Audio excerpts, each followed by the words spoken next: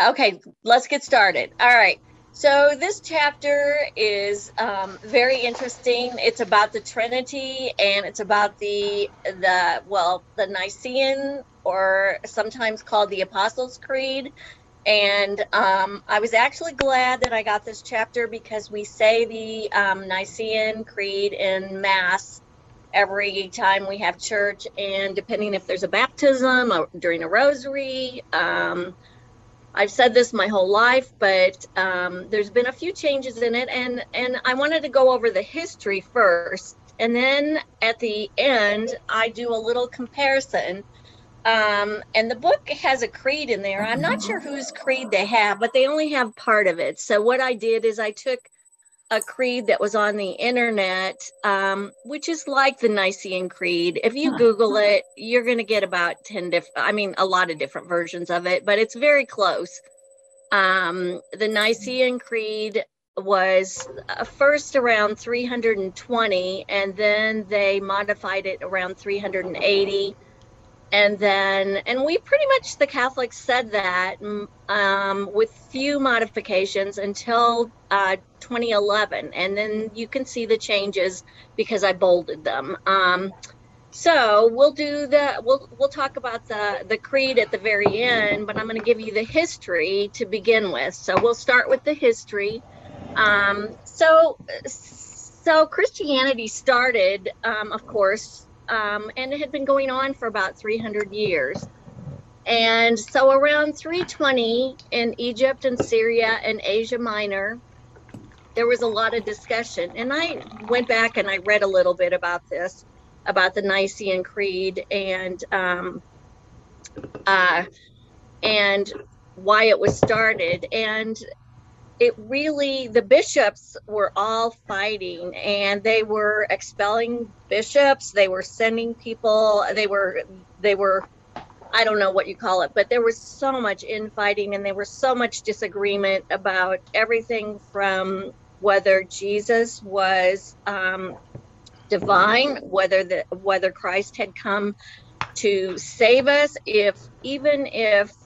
if original sin was the reason that Christ came to save us. And so I'm going to kind of go through those main points because those are the big issues with the creed. And so anyway, so some of the discussion was whether the Father alone was the true God, whether the Son was neither eternal or uncreated. And there's some people that maybe need to be muted. I don't know. I'm hearing some back noise.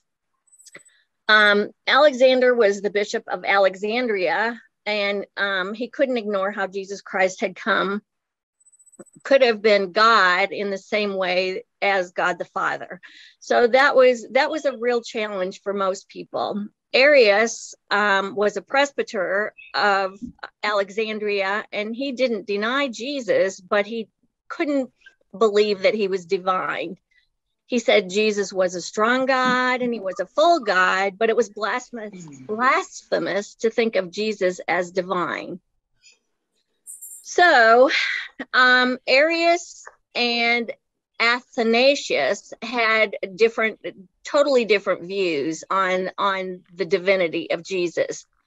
And the first thing that happened was the word is used, and some of these words I'm not going to get correct because I don't know if they're Latin or Greek, but I know ex nihilo, they believe that God created the world out of nothing. It means nothing, based on the scriptures, even though the priestly author of Genesis indicated it was created out of premortal chaos.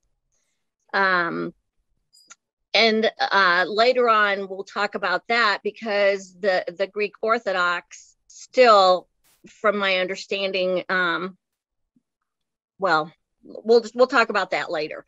The people thought that the God of Plato was no longer wedded to the God of the Bible based on scripture. This new view during the 4th century contradicted Plato and indicated cosmos was frail and dependent on God. And Christians knew that Jesus had saved them by his death and resurrection.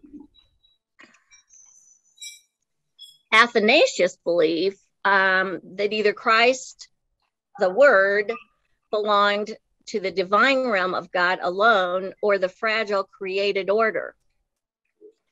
Humanity was inherently fragile. God created all things by his eternal logos or son. This logos was made flesh to give us life, and Christ had descended into the mortal world of death and corruption to give us immortality. That was Athanasius' belief around 320 when all of this was going on. Arius, on the other hand, believed that Christ belonged to the fragile created order. He used Proverbs to state that God created wisdom at the very beginning. And eventually, Arius was a byword for heresy. And you'll see more of this later on. Arius believed that God had superiority over Jesus because he called him Father. So he didn't necessarily think that Christ was divine. And he used some of the scriptures to quote that. Through him all things came to be, not one thing had its being but through him. Also, St. John made it clear that Jesus was Logos and said that Logos was God himself. St. Paul said that because of Jesus' obedience unto death, God had raised him up and given him the divine title of Lord, or Kyrios. And Kyrios, I don't know if it's, I think it's Latin. If it's not Latin, it's close to Latin. It's not Latin. Okay. I think Greek. Greek. Okay. Mm-hmm. Okay. Well, it's very close to Latin because we use Kyrios eleison in Latin, meaning Lord have mercy and Christ have mercy. So anyway, so you can see Arius is a little different than Anastasia, St. John, St. Paul, and the other believers. And that's why he later becomes a little bit more, the word they use for him is heresy, because he doesn't believe that Christ is divine.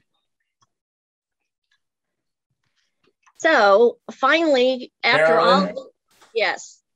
Well, I think Arius didn't disagree that Christ was divine. He said he was not of the same, he wasn't existing with God in the very beginning, that he was derived from God. I don't think he denied his divinity. He argued against his status in the how Trinity. How he was created if he was dual person. Right. He was a created being who became part of the Godhead in Arius' belief. That's the way I understand it. Okay.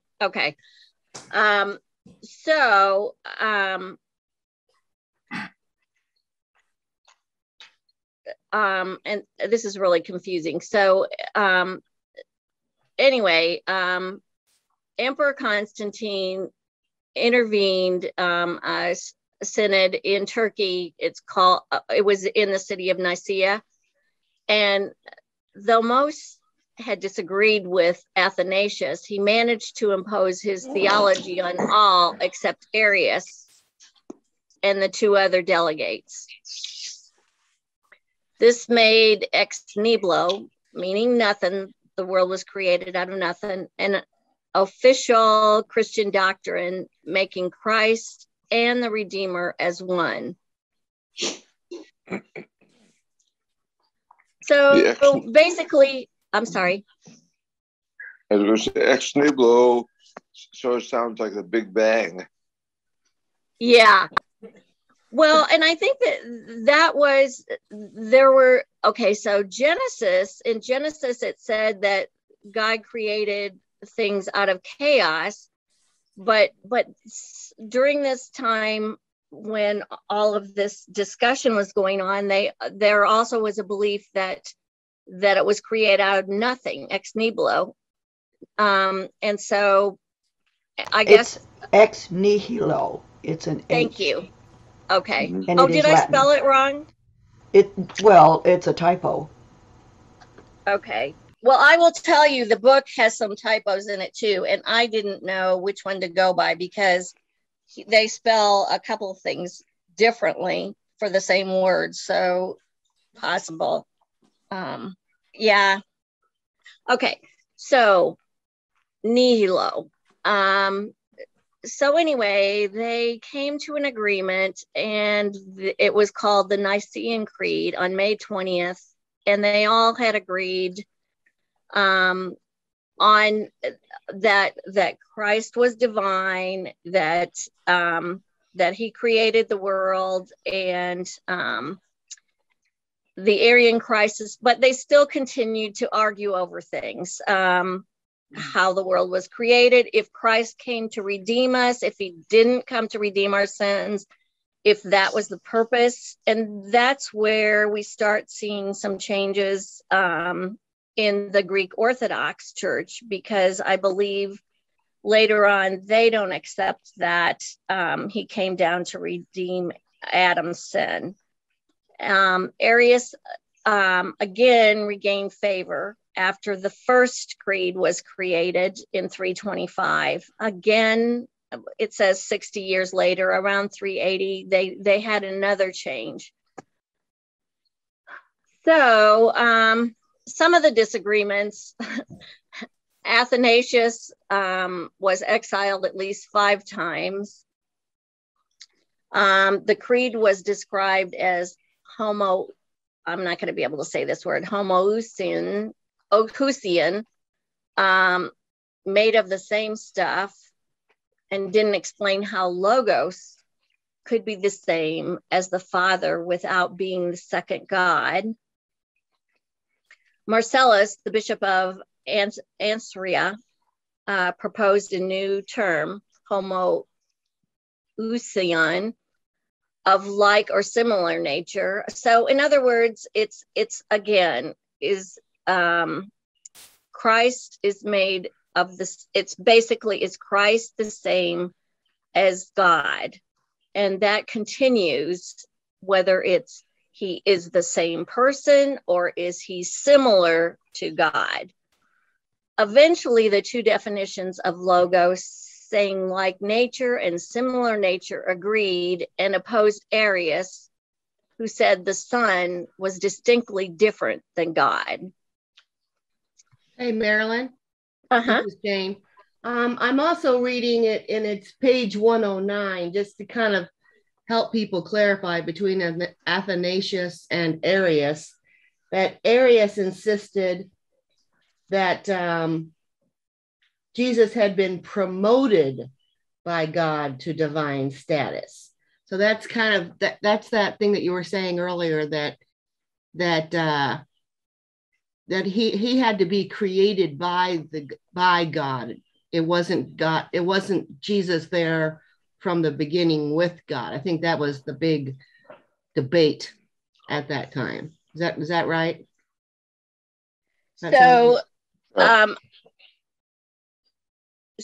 Arius basically was saying he didn't know if he was created by God or at the same time as God. Okay. Well, I don't know. I'm just.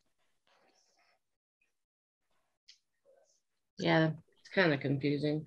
I think Arius said that Jesus was a created person, created being. He wasn't pre-existent with God. So he's not the same as God for that reason, because he wasn't in the very beginning with God. He was created by God. Yeah, that sounds right. Well, and I think Arius had a real problem, and I understand his problem of saying Jesus is God, because they've spent years becoming monotheistic, and now we have another God. I think that was a point of debate for a lot of people and trying to reconcile that. Yeah, for at least the first 300 years. Mm-hmm. And this is kind of a good summary on page 109. At the very top, it says, and Athanasius is in the divine world. So he's more concentrating on whether Christ is divine, and Arius is in the created order. So Arius is more thinking about how, who was created first and how they were created. So that was really a lot of what they were arguing about, trying to figure things out.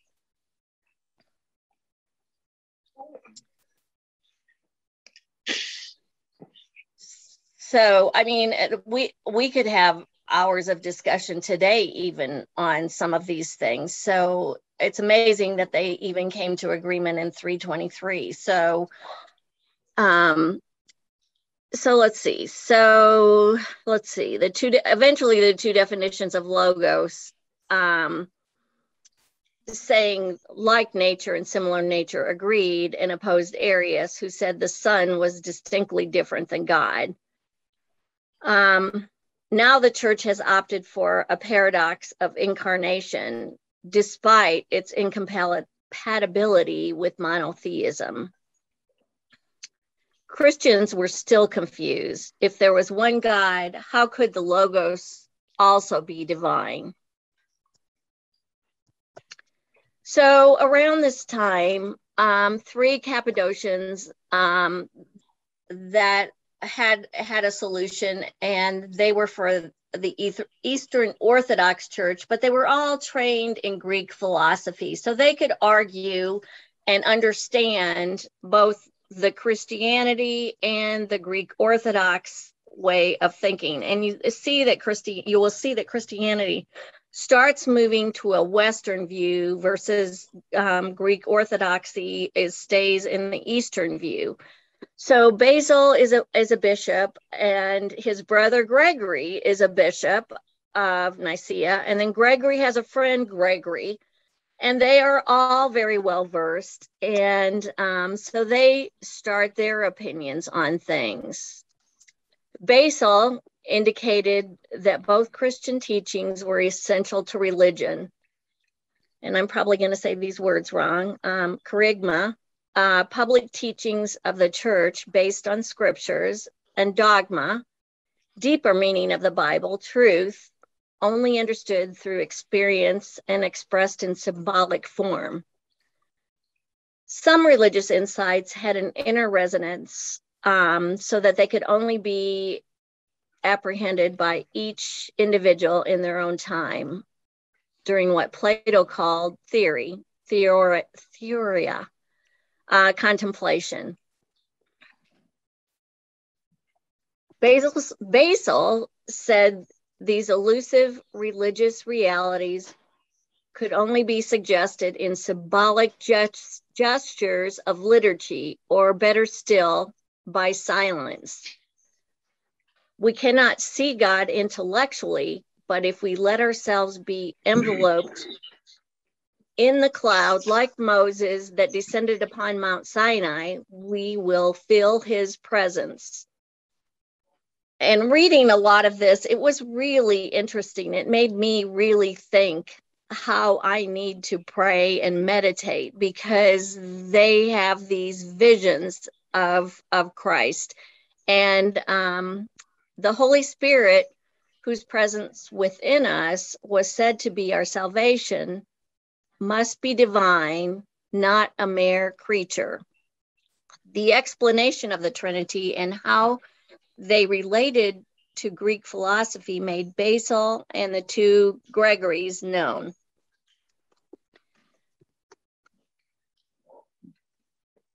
This word, I'm probably going to pronounce it French, ouïsa, of an object, was that which made it something it was, usually applied to the object as it was within itself.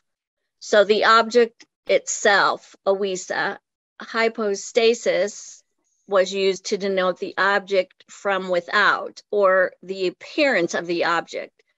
Cappadocians use the word prosopan as hypostasis. That's more like the looking at the outside of the object and guessing what it was on the inside, like facial expression, a state of mind, or a role someone is about to perform. They're using these terms because they're trying to describe God, Christ as he came to earth, and also the Holy Spirit as he appeared to the apostles. And so they're saying, you know, we're only seeing the outside, and they're trying to logically explain how it could be one person, even though we visually see it as three separate persons. So these words are used for that purpose. Father, Son, and Holy Spirit are terms we use as a way he has made himself known. The Trinity should not be seen as a literal fact, but as a paradigm that corresponds to real facts in the hidden life of God. Greek versus Western view of the Trinity. The differences between Greek and Western use of the word theory is instructive. Eastern Christianity, theoria, would always mean contemplation. In the West, theory has come to mean rational hypothesis, which must be logically demonstrated. There were only 3 Latin theologians in Nicaea. Most were Western Christians, were not up to this level of discussion since they wouldn't understand the Greek terminology. So unless they studied Greek and Plato, many felt unhappy with the doctrine of the Trinity. Augustine was the Latin theologian who defined the Trinity for the Latin Church. He was a Platonist and devoted Platonist and disposed to the Greek doctrine. He said, our Greek friends have spoken of one essence and 3 substances, but Latin of one essence or substance and 3 persons. So again, Greek is one essence and 3 substances. Latin, one essence and 3 persons. Augustine's approach was not metaphysical like the Greeks, but psychological and highly personal.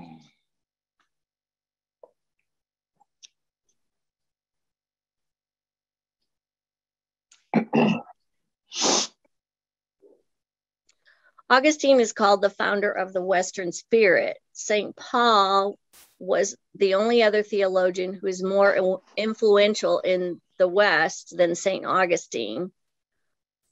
Augustine was hesitant to accept baptism, and it goes into a long detail about St. Augustine, because he felt Christianity entailed celibacy. And I wish I could find that the description, but it's really funny, his prayer on celibacy and how, you know, he wanted to practice it, but he had a hard time with it.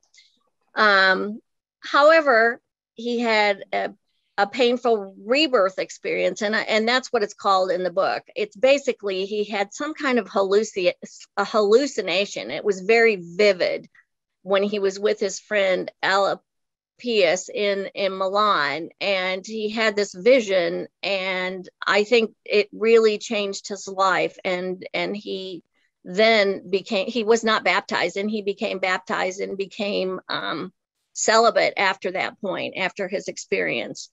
Greek theologians didn't bring their personal experiences into their writing. However, Augustine used his personal life when writing his confessions. And I've read a lot of Augustine's confessions, and, you know, he was very highly religious, and he did use a lot of, I want to say, meditation in his prayer. He wrote the Treatise de Trinité early in the 5th century. So 400s, he was writing a lot about the Trinity. Augustine says we start by considering the mind loving itself. We find not a trinity, but a dual love and mind.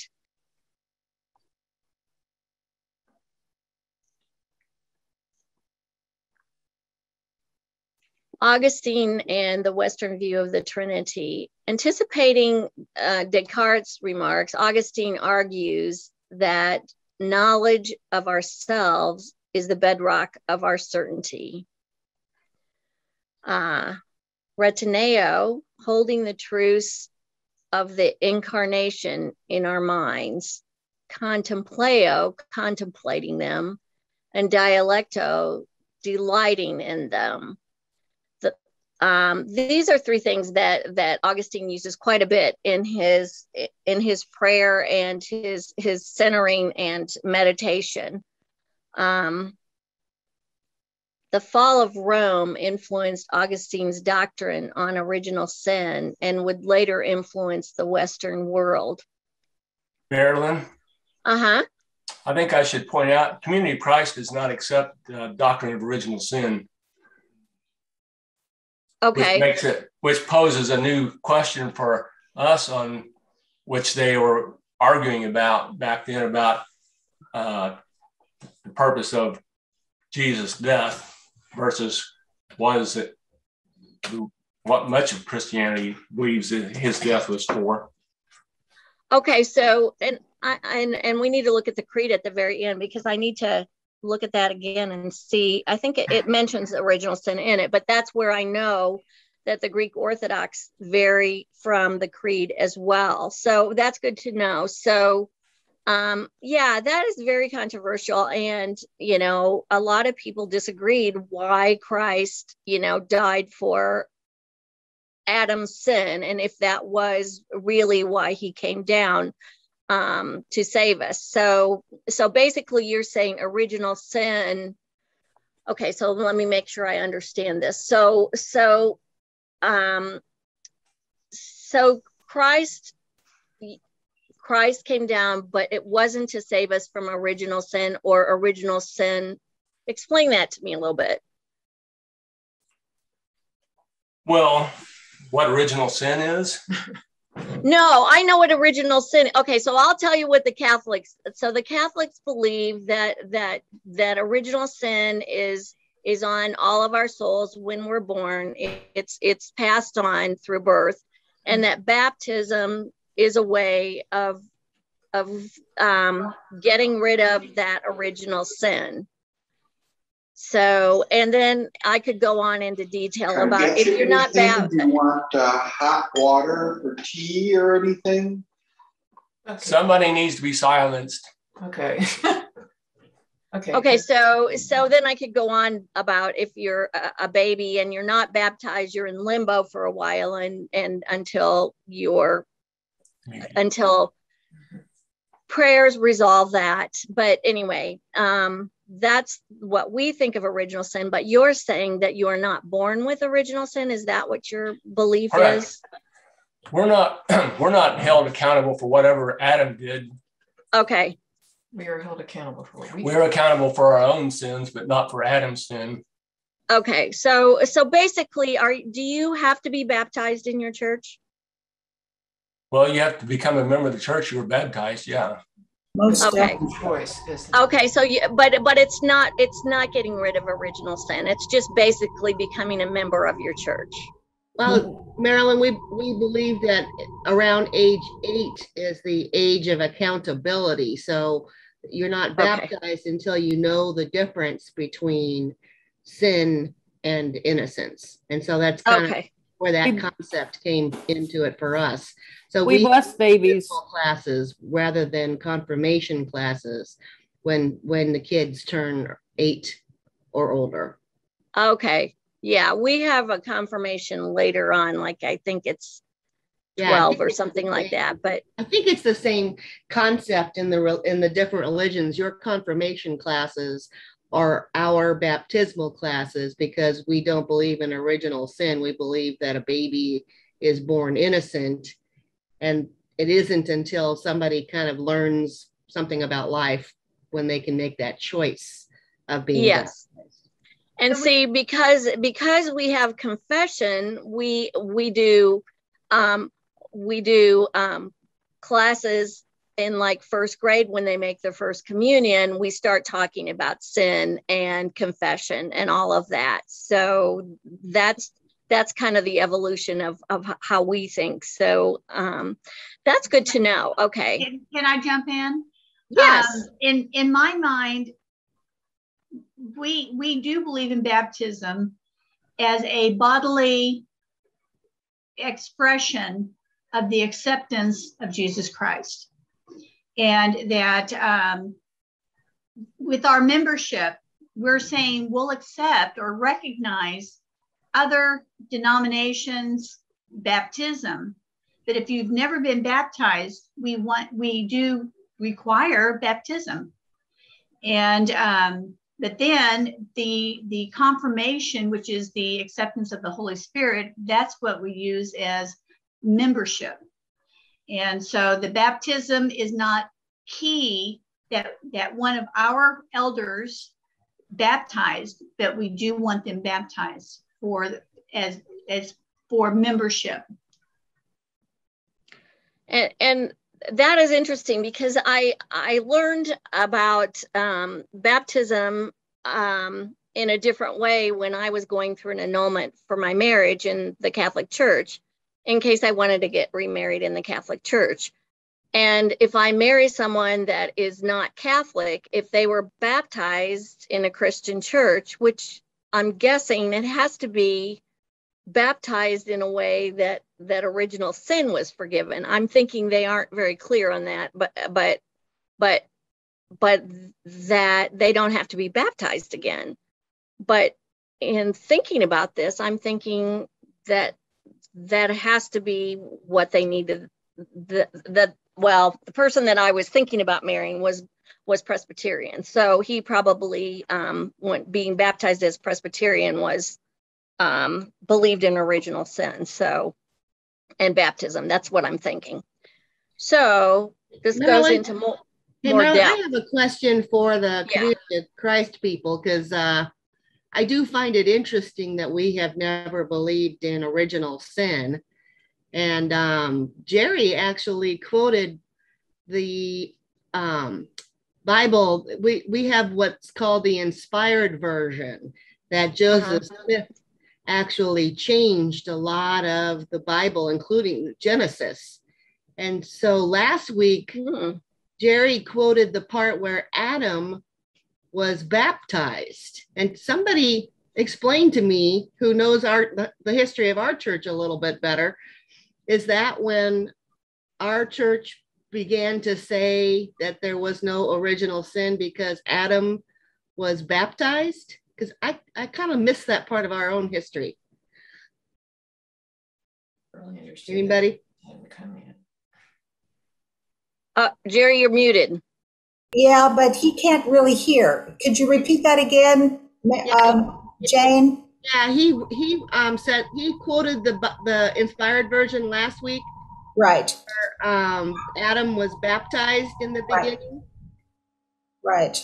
Where Adam was baptized. I'm wondering, is that when the Joseph Smith began to teach that there was no original sin?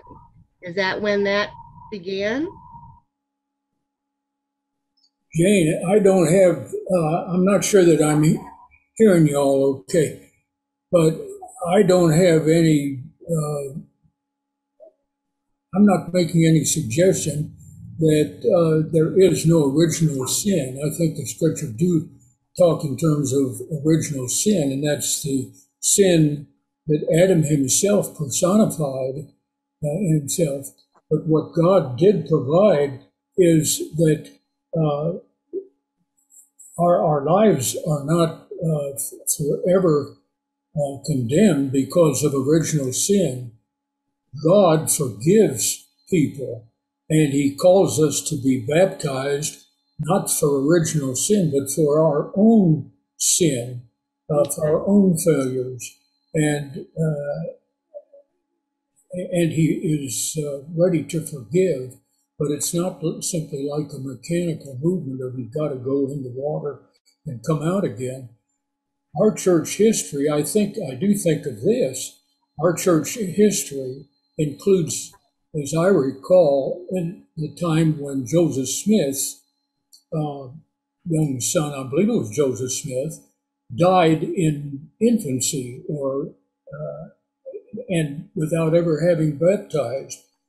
And he asked God for whether or not, because of original sin, his young son was condemned because he'd never been baptized. His understanding and his testimony was that no, that men are not, or people are not condemned if they don't go through the process of baptism, but they are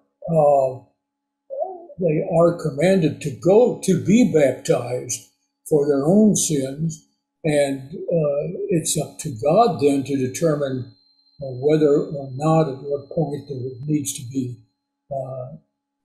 baptism. But for a small child who dies in infancy, or for a small child under any circumstances, or for adults for that matter, if they don't have the opportunity to be baptized, that does not mean that God has some kind of automatic zap that's going to zap you forever. God is basically a God of forgiveness, and he calls us to be baptized to the extent that we have the opportunity to do that. Okay. I'm sorry, I didn't mean to rattle on like that, and I don't know if I've helped on the question or not. That explains. That's a good. One thing, Jane, that Joseph Smith in his writings, whether it was the inspired version or the Book of Mormon or anything else, he had his intent was to try to solve or to answer all of the great theological riddles that people talked about in his time in the early 19th century, in the 1800s. And I think he was wrestling with the same question that the early church fathers, Augustine and the different ones that we have talked about, were wrestling with. And that is the question of, was Jesus fully divine? Was he fully human, or was he an amalgamation somehow of the two? And to take that a step farther, the other question we've been talking about this morning is, was Jesus present with God, pre-creation? In other words, is Jesus eternal? Or like Dennis was describing what the Arian heresy was Jesus just a human being that started out, but he progressed because of his righteousness along some kind of a continuum that allowed him to be similar to God by the time his life ended. And she the author compares that to what the Buddhists believe, going from one level to the next until you achieve nirvana and enlightenment. So that's kind of like what Arius was saying about Jesus. So I think this whole the story that Joseph postulated about Adam being baptized and fulfilling the gospel served a couple of purposes for the early church. Number one, it validated that baptism was for everybody, even all the way back to Adam. But it also places Jesus in the, for this to happen, Jesus had to have already existed. So there was a pre-existent Jesus prior to the creation of the world. So Joseph is solving that problem too. He's saying, well, obviously Jesus must have pre-existed human creation. Therefore, Jesus is fully divine, and Jesus is fully eternal along with God. Does that make sense? Yeah. Could I add something to what Paul was just saying? Go ahead. Yeah. I'd just like to point to the book of Genesis in the inspired version of the Bible. That's the version, of course, that Joseph Smith. That came through Joseph Smith. But I'd like to point to the first chapter of Genesis in the inspired version and to verses 27 through about 29 or 30. And let me just read that because I think it is relevant to what we're talking about this morning. It says, "And I, God, said unto mine only begotten, which was with me from the beginning, let us make man in our image, after our likeness, and it was so. And I, God, said, let them have dominion over the fishes of the sea, and over the fowl of the air, and over the cattle, and over all the earth, and over every creeping thing that creepeth upon the earth." And verse 29, "And I, God, created man in mine own image, in the image of mine only begotten, created I him, male and female, I created I them. And I, God, blessed them, and said unto them, Be fruitful, and multiply, and replenish the earth, and subdue it, and have dominion over the fish of the sea, and over the fowl of the air, and over every living thing that moveth upon the earth." And but it seems to me that's suggesting that Jesus was with God in the beginning, in the sense of the creation of the earth itself. And what we're talking about this morning challenges my understanding, because it's difficult to understand some of these things about God and Jesus being separate and yet one. But anyway, that helps me, and I thank you for the opportunity. Thank you. Thank you, Jerry and Paul. Sorry about the diversion there, Marilyn. No, I'm glad that we're having this discussion, because I didn't, I after reading some of this, I didn't realize that Greek Orthodox kind of I'm pretty sure they don't believe in the original sin on your soul after you're born. And so this helps me to understand that it's more than that. So and I truthfully have a hard time believing that a baby that's not baptized, is, well, I guess in limbo. So for a while. So this is a good discussion. Well, I have one more thing back to why Jesus came. I've always been taught, and so I firmly believe it because I've always been taught this, that Jesus came to lift that original sin. That's why he could not have his legs broken on the cross, because he had to be the flawless lamb with no blemish. That's why he's been proclaimed to have never sinned, because he has to be the flawless sacrifice with no sin, no broken bones, the flawless sacrifice to God for the original sin. So I'm real surprised to hear even a debate on was he the sacrifice for the original sin.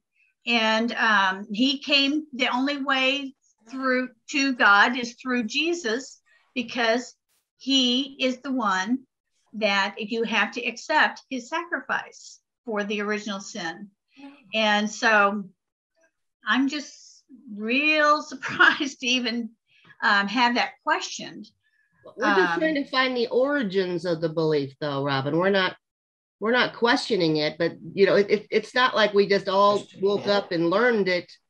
It had to come from, in our religion, it came from Joseph Smith originally, but then we go back to Augustine to figure it out too. I mean, I think the way I see the purpose in this class is to actually explore how we got to our beliefs. I like finding out why, not just this is what I was taught, but this, where was it from in the beginning?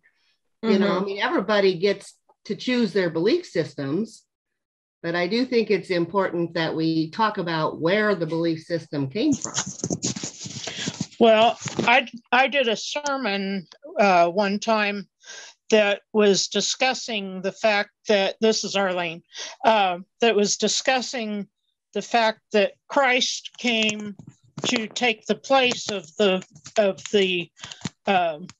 blood and burnt offerings that the Jews were required to make prior to his coming, and that his blood spilt took the place of, and it served as accepting all of our sins up to that time, and that was why we no longer had to do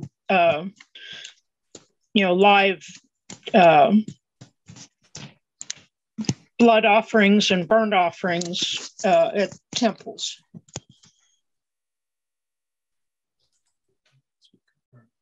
Well, I think we have to take a look at this book and realize that Christianity is an evolving concept. I'm a little heretic. I guess you all can send me into exile. I've been very interested to read through the various lines of thinking and postulating what was the meaning of Jesus' life. Because it wasn't just one path. That's why there's an Eastern church, a Western church. That's why there are Muslims, everything else. I've never believed in original sin. Even as a small child, I think I realized I don't believe that.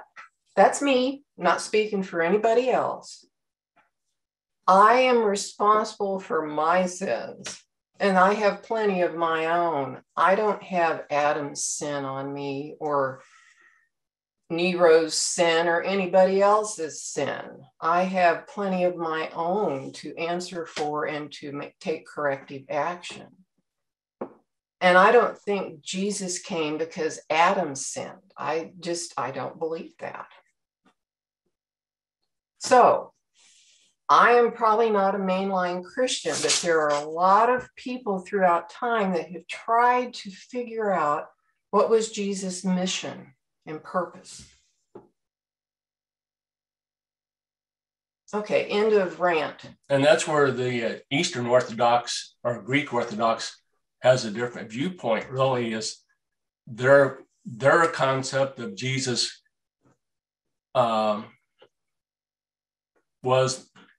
leads to deification, a process, is the way I understand what they believe, so that he came to be like an example, the first true human being who achieved deification, and as an example for all who follow him, versus the Western viewpoint, which is that he was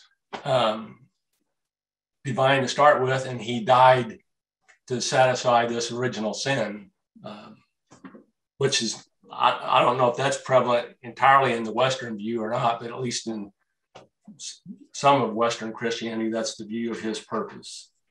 So there's... Well, the other thing, oh, go ahead.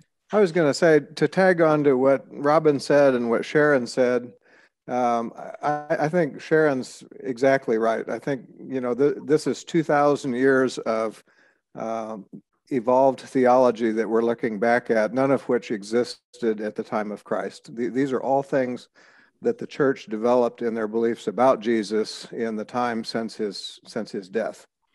And I think it's, the Apostle Paul never talked about original sin. I think something this important, had there been that concept in 50 or 60 AD, he would have said something about it.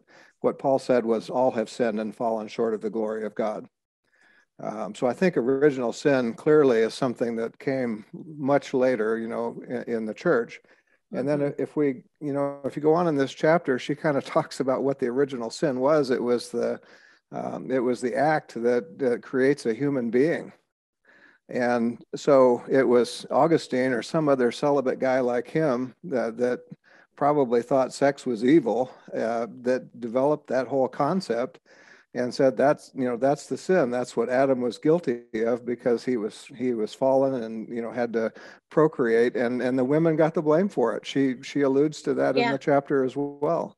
The women, because they're sexy, I guess, and attract the men, are at fault, and so they're kind of like the carriers of original sin. Well, we can look at that in 2021 and say, I'm not sure that really squares with what I know about how the universe works very well. When we talk about, the hormone Pitocin that causes one person in their brain cells to be attracted to another person, male or female. You can't just identify that stuff as sinful and not take into account where we are today and what we understand today about how the human body works and how the interactions of emotions between two people are not just looking at somebody. It has to do with our physiology and what's going on there. So I'm just going to say that for my part, and say that all of the things that we have been taught, all of the things that have been handed down to us have value, but let's keep the perspective that that was developed by human beings. There are people who did that writing and made those decisions and gave that to us. There was no great revelation that came to anybody about human sin. 300 and some guys got together and raised their hand and said, yeah, that looks good, I'll vote for that. And so here we are today. I'm done. Well, you added basically one of the things that I was going to say, and we'll talk about a little bit later. And that is, if you start talking about original sin, and then that changes the way that certain religions look at things, but also talks about the way that it affects the way they look at women and their roles in the church, and why a lot of women have not been ordained in, the Western churches as much as like the Greek Orthodox and some of the other religions, or why, I don't know if this is the reason, but why the priests are not allowed to marry. So anyway, yeah, I mean, all of this is fascinating to me, and looking back and seeing how we evolved over time and where we were influenced by different thoughts. So yeah. Okay, we'll just move on after we're original sin. So it says that God had condemned humanity to death because of Adam's disobedience. The inherent sin was passed on to the descendants through the sexual act. And some of this, it sounds like, I know not everybody agrees with. So, okay, here's the word. Concupiscence.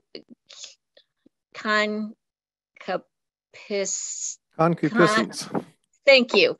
Concupiscence. Concupiscence is the desire to take pleasure in mere creatures instead of God, most acutely felt during the sexual act. Neither Jews, Greek Orthodox, or Muslims would adopt the doctrine of original sin. So the West has developed misogynistic tendency influenced by the letters of Jerome and loathing female and Tertullian, who called women evil temptresses. Western Christianity never recovered from this belief of women and original sin, and is seen in an unbalanced reaction to the ordination of women. And, maybe, I mean, you guys ordinate women into the church. So not that was something that you even considered, but I'm trying to understand. I mean, this makes more sense to me why some women aren't ordinated now that I see this perspective. But yeah, Marilyn, we weren't ordained until 1984, so it's still a fairly new concept in our church too. I think Mission Road's pretty good at accepting it, but it split our church almost in half. Oh, really? Oh, okay. Yeah. It was huge. So is that when you split from the church and you went on your own? No, that was when Joseph Smith was killed. Joseph Smith was killed in what, somebody tell me the year, 1844, I think. Okay, 1840. Oh, okay. Okay. And then our church didn't form until 1860 with his son. So that's a whole nother lesson, Marilyn. But the Mormons do not ordain women yet. I don't believe. I don't believe it. Okay. So it is a difference that we have from them. Yeah. Have they ordained blacks yet? I think yes. I think they originally, Nadine said maybe the 70s, they started ordaining black men to the Aaronic priesthood, and now I think they can hold the Melchizedek priesthood as well, but I'm not sure when that took place. That was real white of them. Yeah. Okay. Only Dorothy could get away with that. Oh my gosh. Okay. All right, moving on. In 529, Emperor Justinian closed the last school for the Greek philosophy, and pagan philosophy went underground.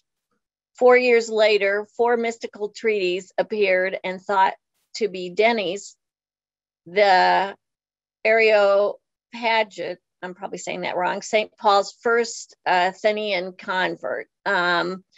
So pseudo-Denis, people that believe like Denis, was able to wed to God of the Greeks to the Semitic God of the Bible and define 2 theological traditions of the apostles.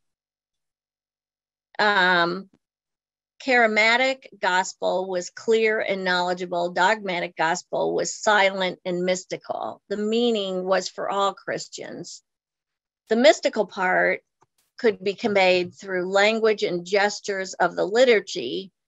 The reasons that parts were hidden behind the mystical veil was to lift Christians above the perception and to experience the inexpressible reality of God himself. Denis didn't like to use the word God, but used theurgy, a pagan term meaning tapping of the divine manna by means of sacrifice and divination. Okay. Even the word God is faulty, since God was above God, a mystery beyond being. He is above all names, just as he is above all being. We have to leave behind all of our conceptions of the divine. We call to a halt to activities of our minds. We even have to leave our denials of God's attributes behind. Then and only then shall we achieve the ecstatic union with God. Denis uses the example of Moses on Mount Sinai, where he saw nothing but a thick, dark cloud. It is a paradigm beyond all thoughts. Again, they're trying to explain how the Trinity could look different, but be the same. As in Judaism, Denis' God has 2 aspects. One is turned toward us and manifests himself in the world. The other is far side of God as he is in himself, which remains entirely incomprehensible. He stays within himself, is his eternal mystery, at the same time as he totally is immersed in creation. Eventually, Greeks agreed with Denis' 2 aspects of God.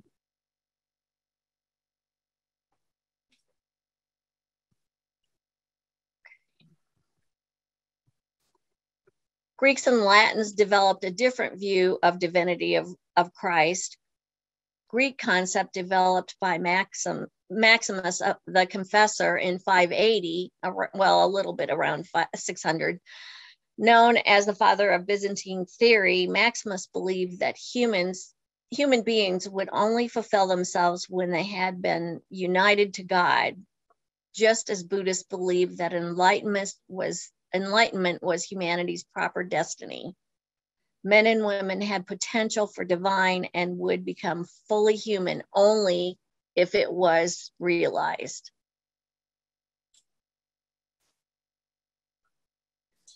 So I have a question, Marilyn. Uh-huh. So what you call the Greek approach at one with God versus the Western approach is atonement. Although it's the same word, but it's pronounced, I mean, you read it a little differently. So Greeks believe in at one with God, unity with God. And then Western thought seems to be atonement, where Jesus is trying to atone for things. That's a good question. I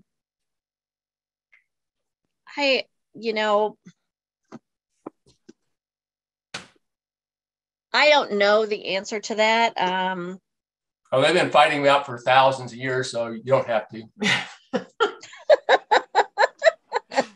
Well, this is really hard to understand. I mean, it's hard to wrap your head around all these different theories and really follow along, because it's a really tough book. Let's just put it that way. But it's good. It's good. It really makes us think and really makes us discuss, which I think is really important. And maybe when we get towards, I want to read more about the Greek theology a little bit, because I don't understand it, and this brings a question to my mind as well.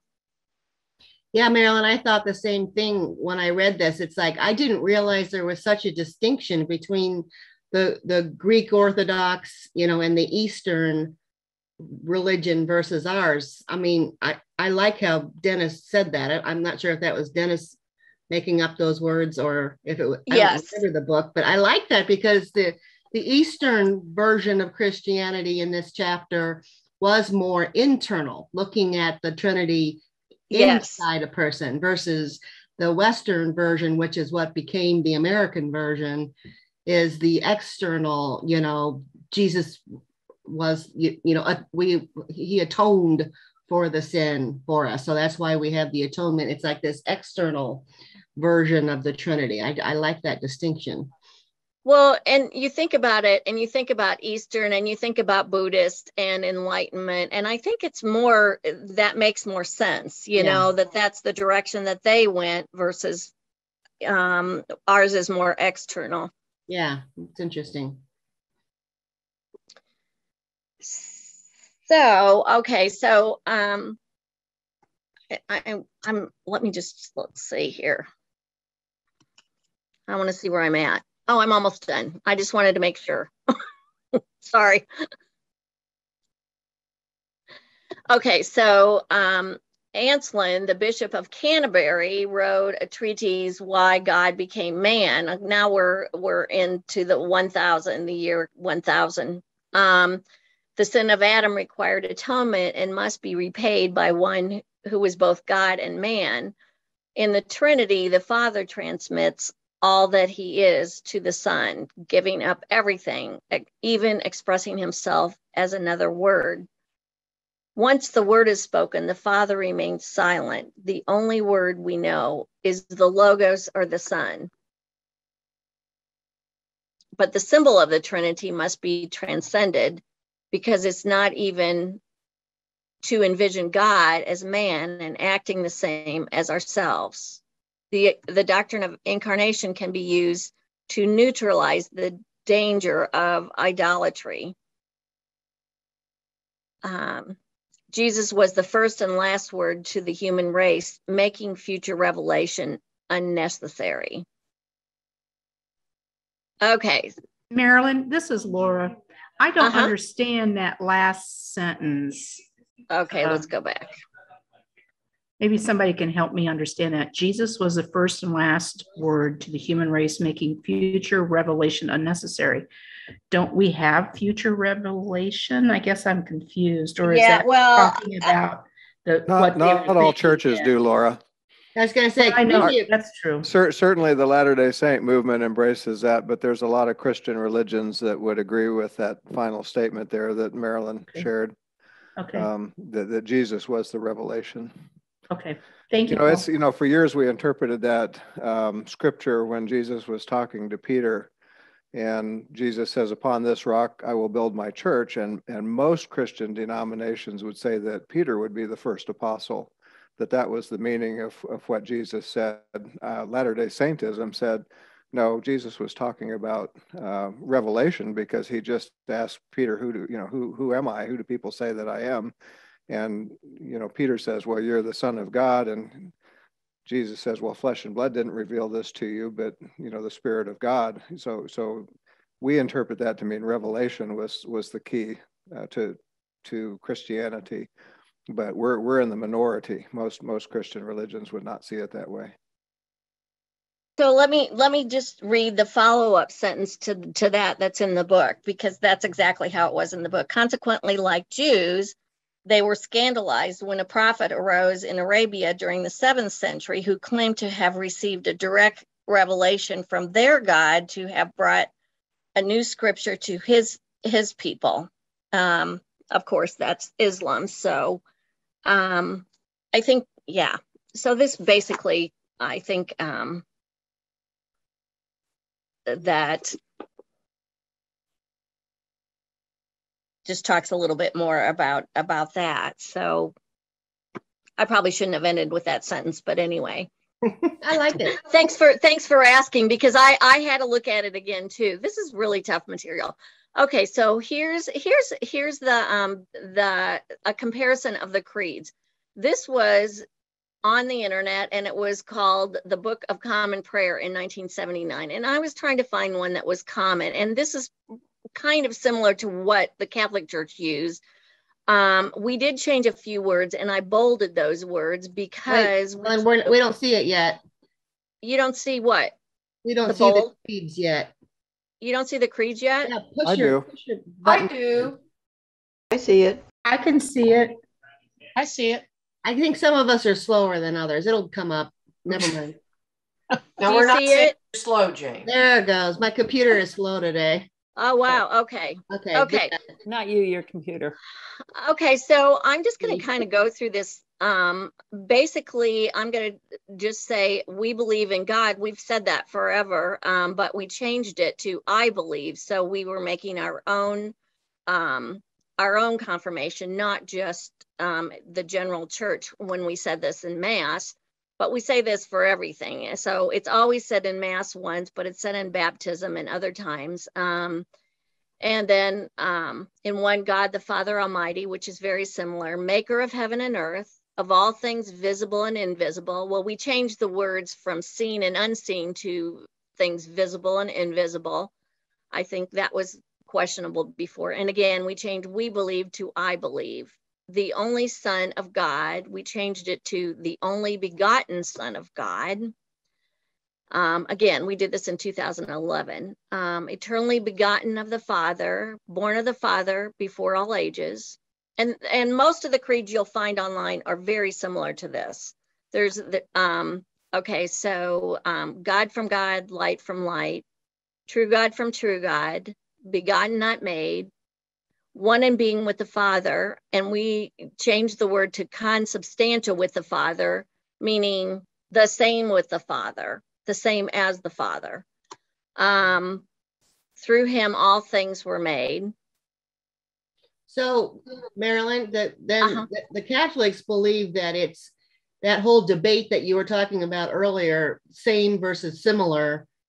The Catholics actually say same. We just changed it. Yes, that word was changed in 2011. That's why the bread, that's why your communion is the actual, no, that's another thing. Never mind. I'm confused. Okay. Sorry. That's okay. Marilyn, I have a question about the word begotten. It said that Jesus was begotten, not made. Is there a different understanding about that? Because the only definition that I can find for begotten means, to be created as a child, to be born. But if the Catholic Church is saying that Jesus was with God from the beginning, and yet he's begotten, is that referring to his earthly birth? I'm gonna when I get done with this, there's an explanation and I can read it because I can't remember why they did what they did, but I'll read it. that just seemed like a little dichotomy to me that it was. I know. And if I don't tell you the answer, I can tell you next week, but I'll see if we have time. Let's see, what time is it? Do we have to be done at 10:15? Yes. Okay. All right. So let's see, in accordance. Okay. So now we're on to, let's see, for us men and for our salvation, he came down from heaven, and by the power of the Holy Spirit was incarnate of the Virgin Mary. And I wasn't sure but it looks like that's used quite a bit. So, and became man. For our sake, he was crucified under Pontius Pilate. He suffered and was buried. He suffered death and was buried. And he rose again on the third day, in accordance with the scriptures. He ascended into heaven and is seated at the right hand of the Father. He will come in glory to judge the living and the dead. Let's see. And his kingdom will have no end. We believe in the Holy Spirit, the Lord and giver of life, who proceeds through the Father and the Son. With the Father and the Son is worshiped and glorified. He has spoken through the prophets. I believe in the Holy Catholic and Apostolic Church. I confess one baptism for the forgiveness of sins. And I look forward to the resurrection of the dead and the life of the world to come. Amen. Okay, I'm going to stop sharing, but then I'm going to go back to my Word document and see if I can find that while you guys talk. See if I can give you an answer to that. You guys can talk while I'm looking for it. I do find it interesting how similar the Nicene Creed is in the Catholic Church now that it was in 326 or whatever that day was. I mean, it's similar enough, that has really stayed true. It has stayed true. Yeah. I mean, I there isn't anything. I've pretty much said the same thing almost my whole life. So, except we change it a little bit, like for baptism, and I think we shorten it. It looks like to me this modern version compared to what's on page 111, after on 111 it says, and we believe in the Holy Spirit, and that's the end of the creed, and then that one goes on quite a few more verses. And they mentioned in here in the book that some people thought that the Holy Spirit got the short end of the stick on what the Holy Spirit was about. There's only one sentence there. Okay, so consubstantial was used because it means he equally shares the Father's divinity as the person of the Holy Trinity. I'm just reading some of the notes that were in part of this write-up of what the changes were for. Let's see. Homoousios, same substance, was affirmed over like substance. Okay, let's see. That's amazing to me. 2011, the Catholic Church is still debating the exact same thing they were debating in the year 300s, whether it's same or similar substance. So, Paul, you were asking about begotten Son. Is that what you were asking about? Yeah, I just wondered if there was another meaning that okay, wasn't let me in the dictionary. read what it says here. In addition, the New Creed translation recovers Christ's title, only begotten Son, Filii Unigenitus. I think that's probably Latin, Son something, which we also saw in the Revised Gloria. To say the Son is born of the Father before all ages is a very profound theological truth, for the Son is not born in the human sense of beginning one's life, but essentially proceeds from the Father while being always fully God. Okay, thanks. I just wasn't sure if that referred to the earthly birth or something else. It sounds like it's something else. Yeah. So anyway, any other questions? Good discussion. Good job, Marilyn. Just share that I've attended several Lutheran services, and every service I've ever been to, they open up their hymnal and read the creed. Yeah. I think a lot of churches do that, but I don't know for sure. But I know I've heard it in other churches, and it's very similar. One of the things that bothers me about the creed is all the emphasis is on his birth and his death and resurrection, and the life is relegated to a comma between birth and death. So there's no emphasis on his life on earth. That troubles me, it bothers me a lot. Well, and I think the whole purpose, I think is really that we believe in one God, meaning the Trinity is one God. And that he came down to save us.